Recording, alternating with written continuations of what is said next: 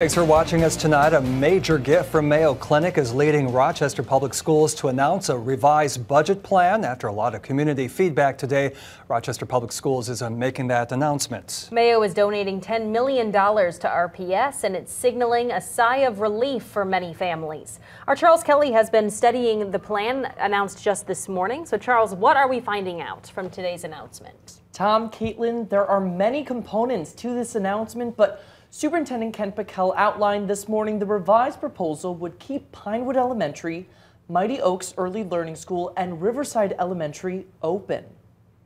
And I'm just delighted to be here this morning to share an exciting announcement with you on behalf of Mayo Clinic. RPS Superintendent Kent Pickel says another referendum is likely in 2024. But if the community doesn't show support, these painful cuts will return a year from now. This is what I would call a bridge proposal, and the fact of the matter is, if we are not successful in passing a referendum over the course of the next year, we would have at least $10 million or more to cut. We don't expect Mayo Clinic to write a $10 million check every year. It would make no sense. They are providing critical support to maintain our momentum academically at this time. In the proposal, the 45-15 calendar will remain in place at Longfellow Elementary, where students attend school for 45 days and have 15 days off year-round.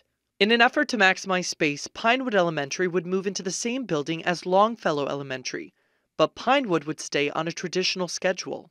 The Mighty Oaks Early Learning School would move into the building currently occupied by Pinewood. Riverside will continue to operate as K-5 where it currently is. Current later start times that we have for elementary now just aren't working for our youngest learners. The research says they learn better in the morning. Working families need to get them to school earlier in the morning so that they can get to work. Elementary schools are expected to start at 7:55 a.m., middle schools at 8:35 a.m., and high school at 8:50 a.m.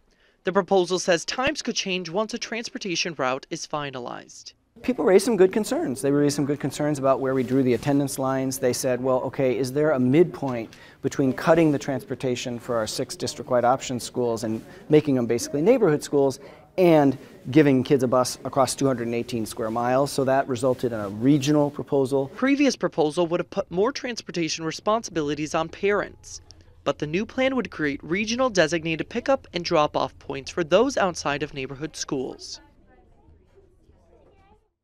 RPS is continuing to receive feedback on the revised proposal, and an updated version will be presented at the RPS School Board meeting January 9th and discussed in its study session on January 16th.